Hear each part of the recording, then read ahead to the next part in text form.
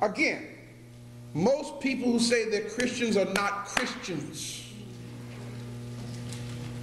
because you don't follow the teachings of Jesus, you follow the teachings of Paul.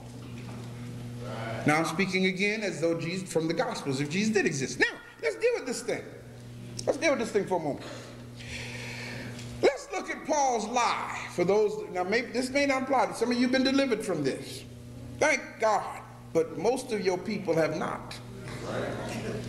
So they need to see in their own Bible that Paul lied. Turn to Romans, the 3rd chapter, the 7th verse. Now I'm going to tell you what it says while you're looking for it.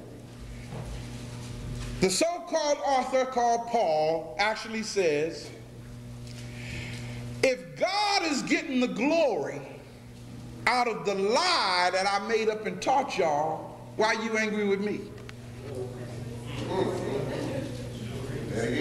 Let me say it again for y'all, so you can see it. He's actually saying in this verse, if God is getting the glory out of the lie that I made up and taught to y'all, why are you upset with me?